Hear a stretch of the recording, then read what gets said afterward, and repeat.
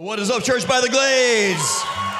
And I want to right now welcome all of our campuses and wish all the men at our campus a happy Man Weekend. So I want all the men to stand as all the ladies make a bunch of noise and the brothers celebrate the brothers at Dage CI. I want all the men to stand at Lake Worth. Come on, make some noise, Lake noise, come on. Downtown Fort Lauderdale, Sample Road. What's up, ladies at Homestead? Come on, give it up for the men right now, go. Come on, men, make some noise for your brothers. Go, brother, come on. Happy Man Weekend, you can be seated. Thank you for being here. I know a lot of guys take this weekend and just go golfing, go fishing, just sit on the couch. I hope you do some of that. But you've led the people you love to the house of God, and you are the man. You are the man.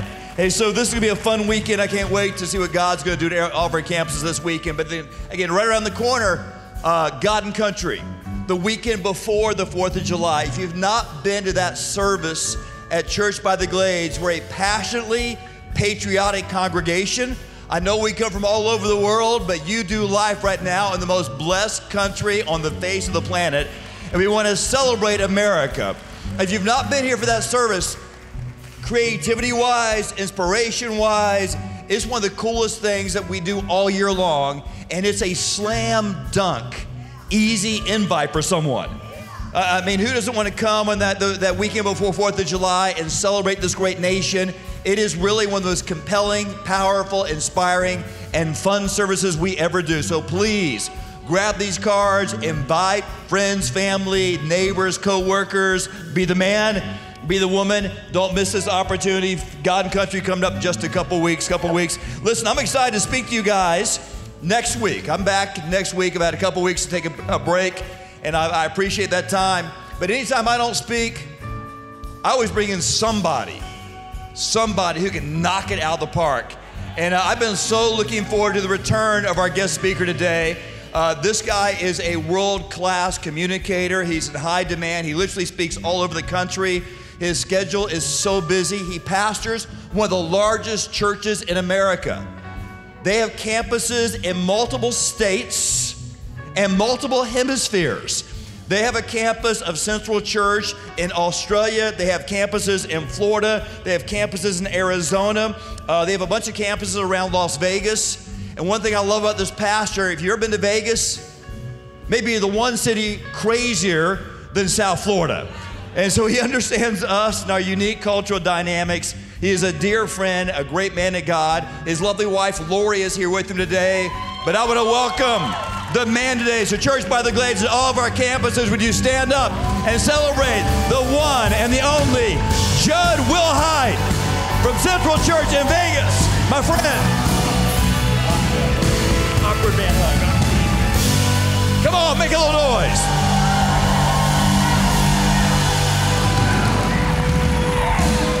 Oh, wow, I'm at Church by the Glades. And it's Father's Day weekend. How great is that, man? What a joy and honor to be here with you. You guys gotta know this is like one of my favorite places on the planet to speak and to be and to worship. It always is. It's such a joy. And I know every guest speaker gets up here and says the same thing. We love your Pastor David and his amazing wife Lisa and their kids, but it's just true, man. One of the greatest fathers I have ever been around on Father's Day. That's a fact. We're the greatest fathers. We're the greatest leaders. Now, I learned something just in a casual conversation kind of moment, and I didn't tell anybody I was going to do this, but I'm going to do it anyway. Get your phones out. Everybody get your phones out and open up your calendars, and let's go to November. Open up your calendars and move forward to November here for me, and let's pick November 20th, because I'm not sure of the exact day, but it's around November 20th is your Pastor David Hughes' 20-year anniversary as the pastor of Church by the Glades. He would hate that I just did this.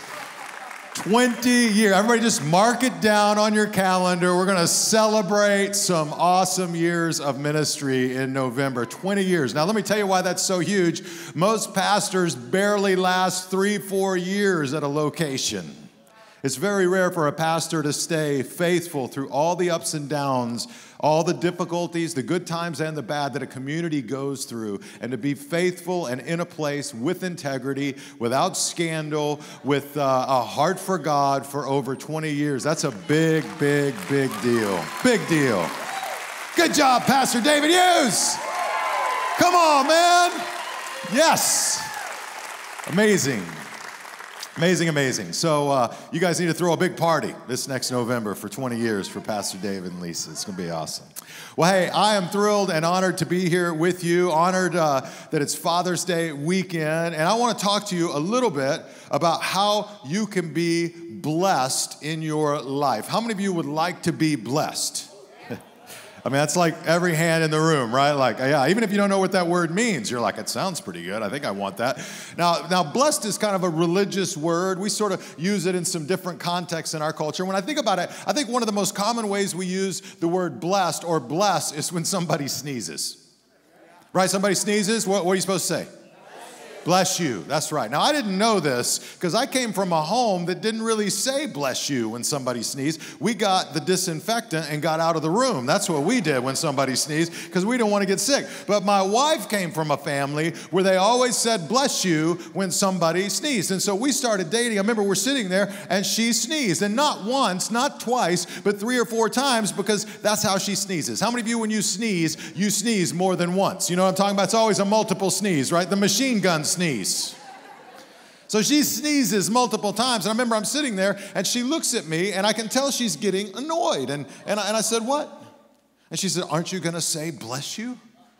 I said, no, wasn't going to say bless you. And she says, she says, look, when you say bless you, when somebody sneezes, that communicates love and concern and compassion and empathy. It shows that you're about more than yourself. You're tuned into their needs. And I'm like, you get all that from bless you?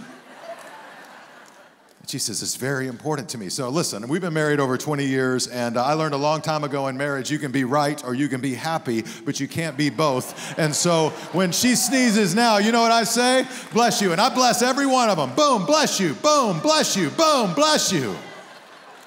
Just so make sure she heard it, right? I'm in the clear. I'm good. She'll do a drive-by blessing on people, too. We'll be at a restaurant, and they're sitting there like 4 tables back, and some random stranger sneezes, and Lori's like, bless you!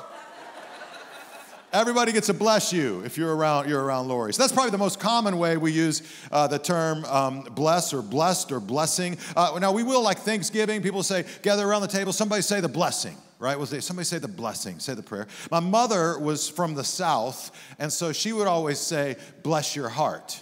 Right? Which in the South is code for you're not so smart. Think about it, right? Like, oh, look at you. Oh, look at you. Bless your little heart. You're kind of stupid, aren't you? Bless your heart. So that's how she would throw it around, right? Bless your heart. And then we use the hashtag blessed, right? You see that around everywhere. People blessed, you know, we see it for all kinds of things. It's like, check out my new Mercedes, blessed, right? You know, I got a raise, blessed. You know, my job's going well, blessed. Look at my hot date, blessed. Right? And even simple things. I remember a guy once is like, you know, my bread fell off the table and I caught it before it hit the ground. Hashtag blessed. Okay? But what does it mean from a biblical perspective to say that we're blessed? Like, what does the word bless mean? Well, the word bless fundamentally means that you have God's divine favor working in your life. To be blessed is to have God's divine favor working in your life. Now, there's a certain level in which we would all say we're blessed. I mean, you're blessed, I'm blessed, we're here, we're alive, we're breathing air. We were able to, you know, come to church, we're able to gather together, we're able to worship, we're able to go to work, we're able to at least have enough health to do the basic things that we need to do in our life. There's a whole lot of things that we've been blessed with, and we would say we're blessed in our lives. From a spiritual standpoint, if you're a follower of Jesus, you have, through faith in Christ, the forgiveness of your sins. You have the hope of eternal life. You have God's Spirit that dwells within you, right? You have spiritual gifts that God has given you. Those are all blessings. So we're all already blessed. In fact, turn to the person next to you and just say, I'm blessed. I'm blessed. I'm blessed. But how many of us wouldn't mind being even more blessed? Come on, I'm just saying. Like we're already blessed, I get it, but most of us would be like, if you're like me, you're like, well, yeah, I'll take some more of that. I'll take some more of that. Now, a lot of people, when it comes to being blessed, they want to be blessed on their terms, right? They want to be blessed on their terms. They want to be out partying. I'm doing my thing. I'm clubbing. I'm partying. And God, bless me. Bless me with that hot girl right over there. God, bless me with that cute guy right over there. God, bless me with a little more money. Bless me with Kanye tickets. God, bless me. Bless me, right? Bless me with a better job. Bless me. And we got all these, and we want God to bless us kind of on our terms. And I get it, but that's a pretty shallow perspective on God's blessing and what it can mean for us in our lives. And I want to suggest to you today that God does not simply want to partially bless your old life. He wants to bless you with a whole new kind of life. One that's God-empowered, God-purposed. God doesn't just want to partially bless your old life. He wants to bless you with a whole new kind of life today. And I want to talk to you about how we can receive that kind of blessing and grow in it and walk in it, about things that we can do this Father's Day weekend to position ourselves to be even more blessed by God. So if you want to follow along in your Bibles, we'll bring this up on the screen. We're going to be in John chapter 3 today. We're going to look at an encounter Jesus has with a guy named Nicodemus. John chapter 3. And so we're going to bring this verse up on the screen, John chapter 3, beginning of verse 1. And when we get to the highlighted word, I'm going to ask you to read it out loud with me in Pastor David Hughes fashion. So here we go. All right, it says, John chapter 3, 1. There was a man named Nicodemus, a Jewish religious leader who was a Pharisee. That's a Jewish religious leading class. It says, after dark one evening, he came to speak with Jesus. Rabbi, he said, we all know that God has sent you to teach us. Your miraculous signs are evidence that God is with you. So your miraculous signs are evidence that God is with you. Now, Nicodemus was a heavy hitter in the day. In fact, you would say Nicodemus was sort of a mix of, if you can imagine, a senator who's also a Harvard professor, who's also a pastor. That's kind of Nicodemus. In fact, this is probably the most competent, accomplished person that Jesus has spoken to at this point in his ministry. Nicodemus comes to him at night alone, probably because he didn't want to be seen approaching Jesus, right? He didn't want to mess his reputation up, right? So he comes at night alone. He slips in. But here's what I think is cool about Nicodemus. Nicodemus, even though he's wealthy, he's powerful, he's already got the degrees, he's accomplished, he was known as the teacher of Israel, he's already the man, he's still open to what God is doing in this guy who doesn't have the degrees, doesn't have the pedigree, doesn't have all the background, and he comes because he's hungry and he's seeking. Nicodemus still is spiritually hungry in his life, even though he's already been blessed. So, if we want to be on the road to even greater blessing, this Father's Day, if you want to position yourself like I do to be blessed even more, one of the principles we learn immediately from Nicodemus' life is this: to simply stay hungry. To stay hungry. Now, I know the World Cup's going on. I know we got some World Cup fans. Hey, we had a hockey team in Las Vegas, and they went all the way to the Stanley Cup Finals. And I know hockey in the desert is like, what are you smoking? But it was pandemonium, man. You know, our city embraced that team like crazy. It was an amazing year. It was incredible. I got to a couple of the finals games. They were remarkable. We lost. But anyway, it was an incredible experience. But now that that's passed, I'm already looking forward to football season. Anybody looking forward to football season? Come on, dads.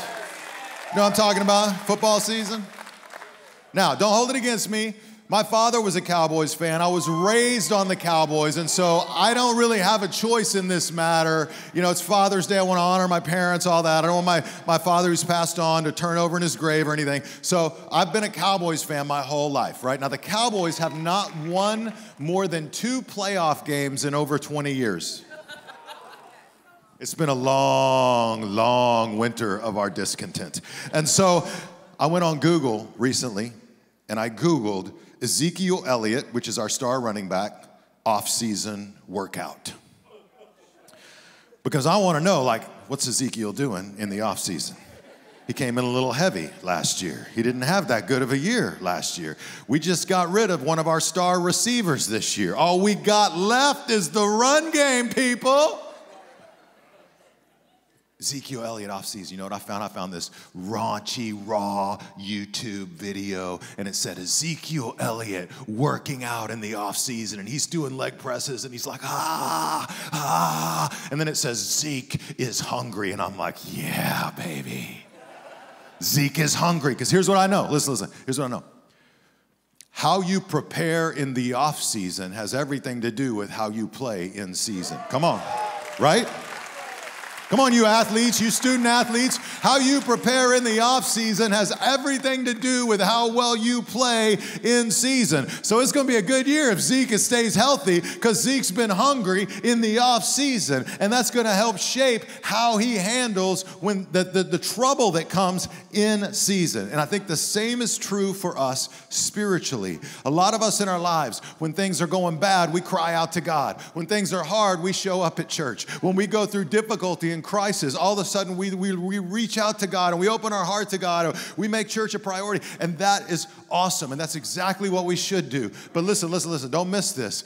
If things are good in your life, if you get some breathing room in your life, if things are comfortable in your life, you in that season should be just as intentional about staying hungry spiritually as you are in the hard season. Because listen, how you prepare in the off season has everything to do with how you play in season. Listen, the habits that you maintain in the comfortable season will determine how well you handle the difficult season, right? The habits you maintain in the comfortable season will determine how well you handle the difficult season. And life is full of seasons for all of us.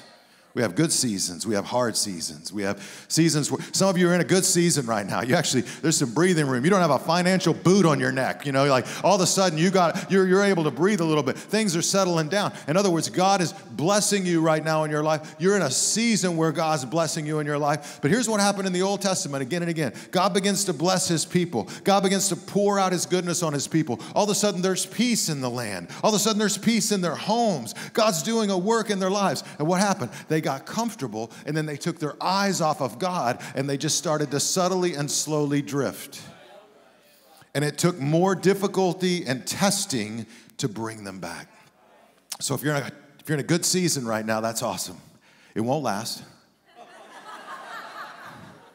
But enjoy it, right? Celebrate it for what it is. Be grateful, but don't drift from God. Stay hungry. If you're in a tough season right now, that's okay. We've all been there, and we'll be there again. If it's a hard season right now, keep leaning into God. Stay hungry for God. Let him work in your heart. Let him do what only he can do. Some of you, you're being tested right now. You feel like you're being tested at work. You feel like you're being tested in marriage. You feel like you're being tested as a father. You feel like you've been tested because you come through something traumatic and horrible in your life, and you're trying to get to the other side of it. It feels like you're being tested, but don't miss this. Look, where God tests us is often where he's preparing to bless us. Where God tests us is often where he is preparing to bless us. So stay hungry. One of my favorite verses is this verse from Jesus, Matthew chapter 7, beginning in verse 7. We'll bring it up on the screen. There's lots of highlighted words, so jump in here with me. Jesus says this, keep on what? Asking, and you will receive what you ask for. Keep on seeking, and you will find. Keep on knocking, and the door will be open to you. For everyone who asks receives, everyone who seeks finds, and to everyone who knocks, the door will be open. Now, you could twist this passage, and you could kind of make it say a lot of things that it doesn't. And at the same time, I would say, let's also not try to tone it down at a level where it also kind of dissolves away everything Jesus is actually saying. It's almost like Jesus is giving us permission to nag God a little bit. You see that? It could be translated like ask and keep asking, knock and keep knocking, seek and keep seeking. Everyone who asks receives. Everyone who seeks not. Now, here's what I found in my own heart and life. My own life, if I ask and keep asking, what I eventually find is maybe God brings a breakthrough in that area of my life, or maybe God changes the desire of my heart because you realize that whatever you're asking for isn't as important as what God often does in your life while you're asking, right? Maybe God changes my heart, changes what I ultimately desire for, And that's the blessing, that I receive in that life. But Jesus is saying it's okay to be persistent. It's like my son, my 14-year-old. He loves tortellini. He came in one day and he said, Dad, his mom had been out of town, and I had, as a good dad, Father's Day, as a good dad, I'd made tortellini for him the last 2 nights in a row. Mom was gone. He comes in, Dad, I want tortellini again. And I remember looking at him, I said, look, dude, I've made tortellini for you the last 2 nights in a row. I'm tired. It's been a long day. I don't want to cook. Come on, moms. I don't want to cook. You're on your own. No tortellini for you.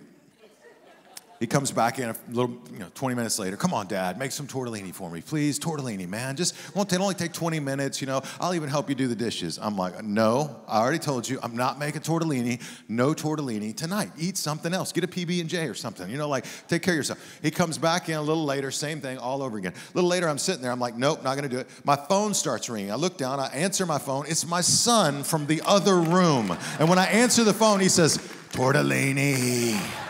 Tortellini. I'm like, dude, I'm not making tortellini for you. He comes crawling into the room on his hands and knees. Tortellini, tortellini. He lays out on the floor, tortellini, tortellini. And I remember I finally said, all right, look, I stood up. I said, I'll make tortellini for you if you will never ask me for tortellini again. He said, I'll never ask you for tortellini again today.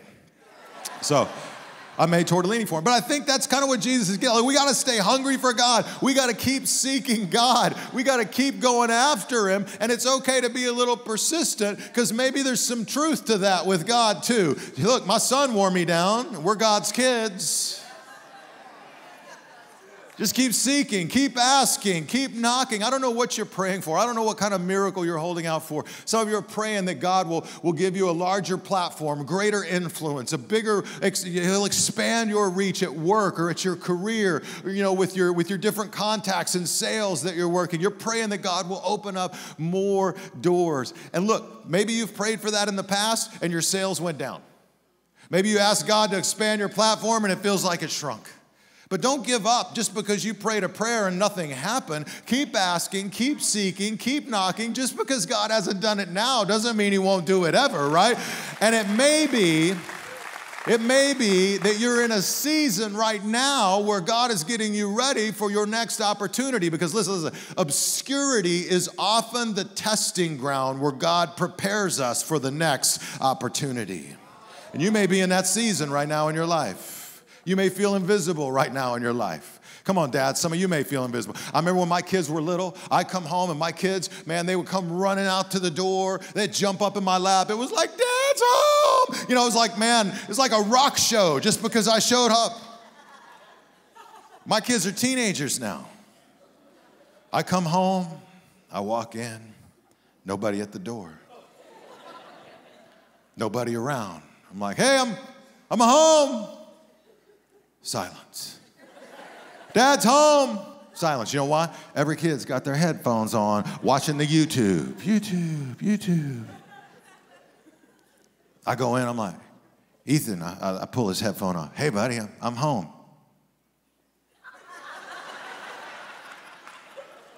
Just looks at me like, who are you? I'm home, buddy, just letting you know I'm home. He said, headphone back on. It's easy for us in life to feel a little bit invisible. But you know what, in those seasons, don't stop praying for your kids. Don't stop praying for your work. Don't stop asking God to expand your platform. Some of you have kids that have gone off the road and you're worried about them. And the person that I'm so grateful for on Father's Day is my own father. And the one thing I'll say about my father, I got wrapped up in a 4-year drug addiction. I was completely off the road for a 4-year period in my high school years. But my dad never gave up on me. He never stopped praying for me. He never turned his back on me. He loved me. And so, friends, I don't know what you're praying for, but don't give up on God. Don't give up on what he can do in your life. My God can still do miracles. My God is not dead. My God is not dead. And so I'm going to keep asking, keep seeking, stay hungry. Look, in a good season, that's the perfect season to be at church every weekend. In a good season, that's the perfect season to open your Bible regularly. In a good season, that's the perfect season to be intentional about praying. Look, just because you're in shape, that doesn't mean you stop going to the gym. Right? When you're in shape, what do? You're in shape, you're like, gotta keep it up, baby, gotta keep it up. Gotta keep it. I don't want that 8-pack. I don't want Pastor David Hughes' 8-pack. I don't want that going down to the 2-pack. I don't want the keg. And so you keep hitting the gym, even though you're already in shape. And the same is true in our lives spiritually. Stay hungry. Here's another principle. If you want to position yourself to be blessed, and that is not only stay hungry, but stay humble. Stay humble. Humble, hungry, and humble. Stay humble. Now, I got humbled at the gym a while back. I used to go to this old YMCA gym, and it's not one of these new places, LA Fitness, with, like nice screens everywhere and bubble gum and, people, oh, I'm sweating. I got a little towel for my sweat. No, this was like the YMCA. I'm talking about cockroaches. I'm talking about nasty basement. The weight room was in the basement, right? You went down the basement, it was silence. All you heard was the hum of the fluorescent lights. There's no TV, there's no like surround sound, there's no like, none of that. And I'd be alone working out around noon. It's this old downtown YMCA, alone working out around noon. And after a while, there was always this one guy that would come in when I was there, and he was a mean-looking dude. He was a pro weightlifter. He did not look like he wanted to talk to anybody. The vibe guys throw off at the gym, right? That brother's there to work. We're here to do business, right? So I had my little 25s, and I stayed over in the corner. I just tried not to look at him. And I remember one day, he looked over at me and goes, hey, will you spot me on the bench press? And this is not a guy you said no to. It's like, yeah, yes, sir. Yes, sir. So he's going for max reps, right? So he puts more weight on this bar than I've ever seen anybody put on a bar in my life. He's going to do the bench press, right? He loads it up. Now, when you spot somebody, there's a bench and there's, the bar, and it sits on the bar rest there, and he puts all the weight on. And so the guy's laying down, his head's right here. I'm supposed to stand behind him. And as the bar goes down, then it goes up. If he gets in trouble, right, I'm supposed to reach down, keep my back straight. Come on, dads. Use your legs. I get one hand under, one hand over, grab the bar and bring it up. How's my etiquette, right? You know what I'm talking about? Like I've done this before, right? But I've never seen this much weight in my life, and I'm like, oh my gosh, right? So he goes down, he does one rep, he's just gonna max out. He gets about halfway up on his second rep and he stops and he says, little help here. So I remember grabbing this bar. I'm standing right over him. I grab the bar and I pull, nothing happens. No lie. Nothing. It drops about a quarter inch. He says, little help here. And I pull again, and I pull again, and I pull again. And I can remember the moment to this day. I looked down at his face and I said, that's all I got. And he looked at me like, I'm gonna kill you, white boy. It's about to be over right now. And then he does this move. Some of you are very experienced weightlifters. You know the move I'm about to describe, right? He does this move that the pros do. Rest of us break a wrist or a rib cage or something. Because I'm thinking like, do I run up and tell the people upstairs? Hold that, just hold that pose.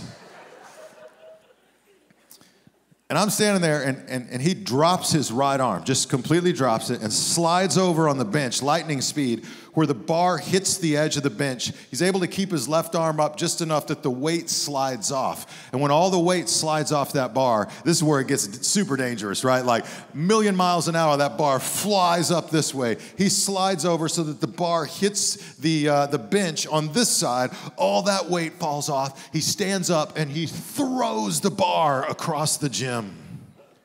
And then he turns around and looks at me. And I'm thinking like, it happened in an old YMCA. That was where I took my last breath. And he's walking around doing this with his hands.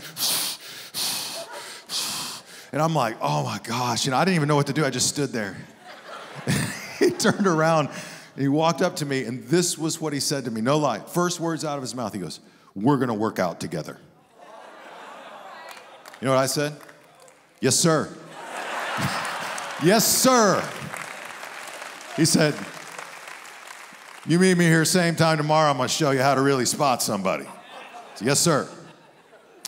So we did, man. We worked out together for about 3 months until I had moved from this particular area. But I'd go back to this old YMCA. We met there at noon every day. I'd go down, and it was the most humbling experience of my life. I think this guy, for the next 3 months, took it out on me that I blew the spot in a moment when he needed it. But, I mean, he'd work me. And then he wasn't yet a follower of Jesus, but he found out I was a pastor and a follower of Jesus. And so he would work me in that situation. You know, I'd be like maxing out, and I would have nothing left, and he'd say, you know, "Give me 7 more if you really love Jesus.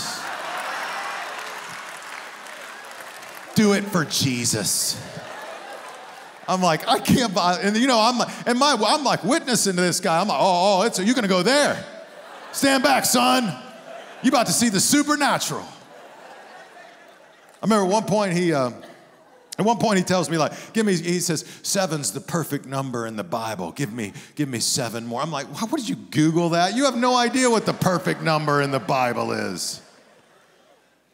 But there was the most humbling thing in my life. I come out of the gym. You ever had this moment? I couldn't lift my hand up to get the key in the ignition of my car. I'm like, you know, you ever had this? I'm like, just trying to get the key in the ignition, right? I remember, like, at night, standing there. Lori's my witness, my wife. I said, "Lori, will you help me brush my teeth?" Because I could not lift my hand up to brush my teeth. Humbling.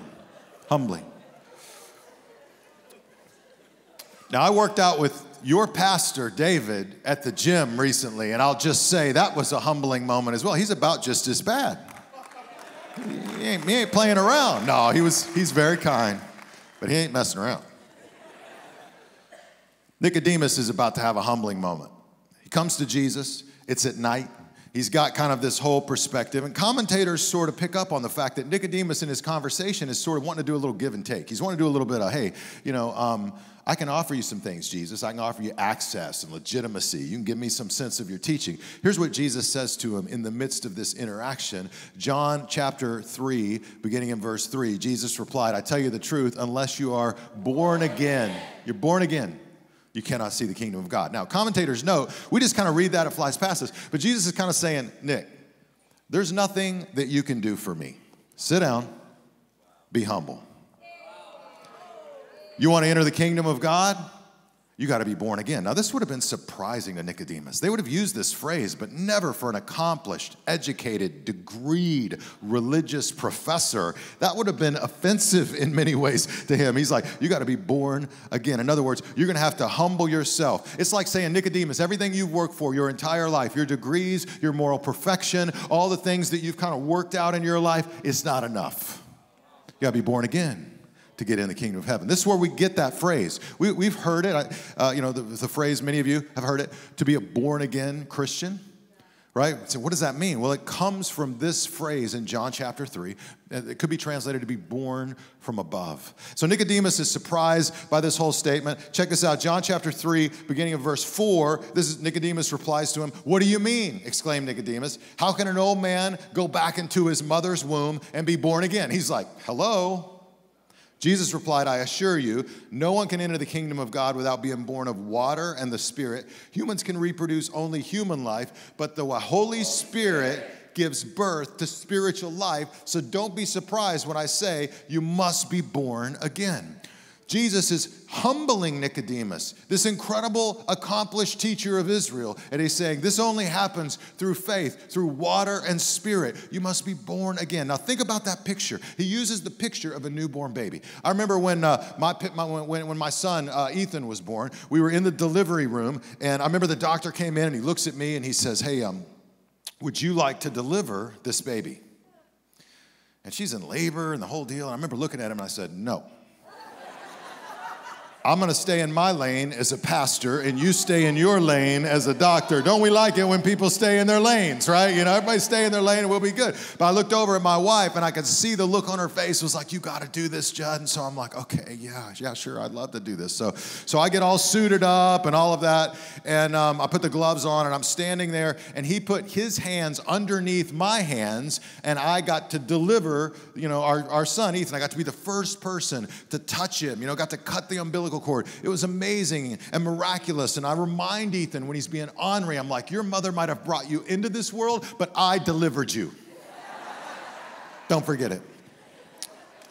But that's the picture Jesus uses. Think about a baby when a baby's born into the world. Like, what does a baby actually contribute to that process? I mean, helplessness. It's about it, right? I mean, they're just born, and they don't like it very much in the moment. They're yelling, screaming, and it's, you know, all the colors, everything's different, right? It's like I was having a spa, and what is this? Welcome to life. And when you think about salvation, the Bible says salvation is something God did for us through Jesus Christ. We don't do anything to earn it or achieve it. We simply receive it as a gift. What we bring to spiritual birth is about the same as what a newborn brings to physical birth: helplessness. Right? We show up and we bring helplessness, God brings the help. We bring sin, God brings salvation, right? We bring our shame, God brings His Spirit. We bring our pain, God brings His purpose. We bring our brokenness, God brings His healing. We bring our garbage, God brings His glory. God's the one who meets us in that moment and at what we call the foot of the cross in Christian terms. In other words, that place of faith in our lives where we trust Jesus Christ by faith and what He's done for us. That foot of the cross is equal. It doesn't matter your race, your background, how much money you make, what you drive, how many degrees you have, how much money you have in the bank, how good your golf game is, how your abs look, when the last time you went to the gym was. It doesn't matter who you cheer for on the sports field. Look, all that stuff is secondary. What matters is what God has done for you more than what you can do for Him. You just receive. So humble yourself. Don't start thinking, my life, I'm being blessed because I'm good. I'm being blessed because I got it all together. I'm being blessed because, I got swag. That's why I'm being blessed. I sing on the worship team, CB Glades. That's why God's blessing me. I serve, I volunteer, I'm on the camera team. That's why God's blessing me, right? I'm involved. That's why God, look, in the end, it's a mystery, God's blessing. We want to stay humble, and we want to stay hungry, and we want to position ourselves in such a way to say, God, bless me and work in my life. And whatever you do, I will give you praise. Chance the Rapper. What does he sing? When the praises go up. Do I need to sing it? When the praises go up, the blessings come down. Right? When the praises go up. Oh, I'm going to stop right there. I'm going to spare you before it gets ugly up in here. Right? The blessings come down. We got to stay humble. Every day I carry this coin in my pocket. This is my Celebrate Recovery 29-year sobriety chip.